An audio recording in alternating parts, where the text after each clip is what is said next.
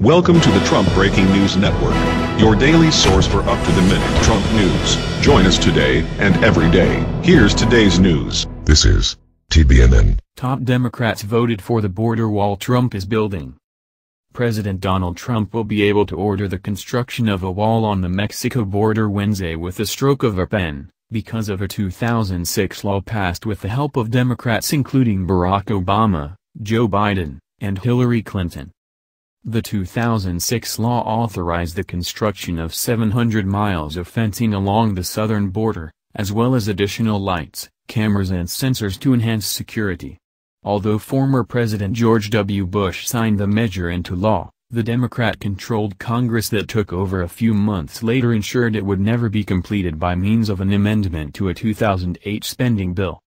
The amendment removed an explicit requirement the wall be made of double-layer fencing, and gave the Department of Homeland Security authority to put in place less effective barriers, such as simple vehicle barriers that do not keep pedestrians out. As a result, Democrats were able to avoid a politically unpopular vote against the wall, and then turn around and quietly gut its construction. But Trump and Republicans in the new Congress now plan to use that law to ensure a proper wall is constructed.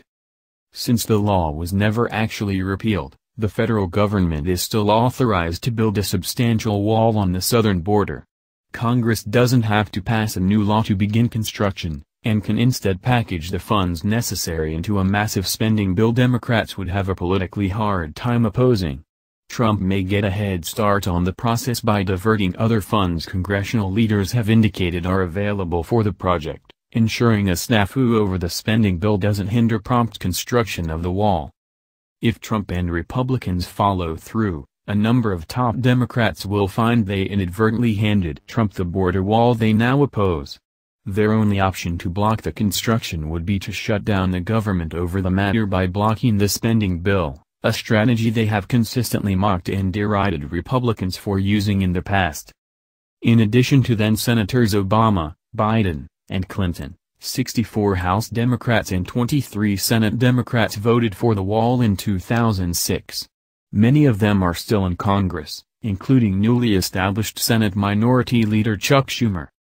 Other Democrats in the Senate who voted for the wall in 2006 are Senators Barbara Boxer, C.A., Sherrod Brown, O., then in the House, Tom Carper, D., Dianne Feinstein, C.A., Barbara Mikulski, M.D., Bill Nelson, F.L., Debbie Stabenow, me, and Ron White, or.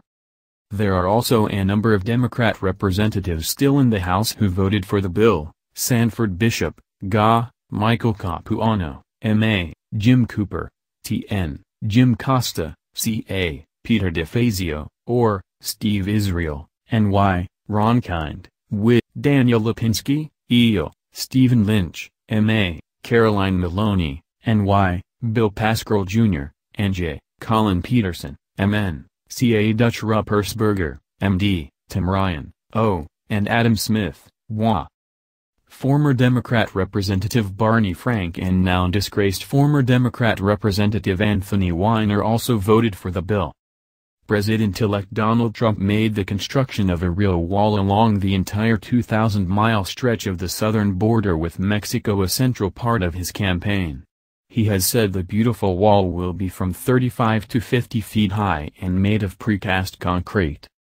"I would build a great wall, and nobody builds walls better than me, believe me, and I'll build them very inexpensively," he said in his speech announcing his candidacy for the presidency.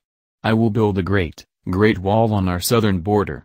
And I will have Mexico pay for that wall. Mark my words." That's the news. Join us here every day. Be sure to subscribe and click the bell. See you next time. This is TBNN.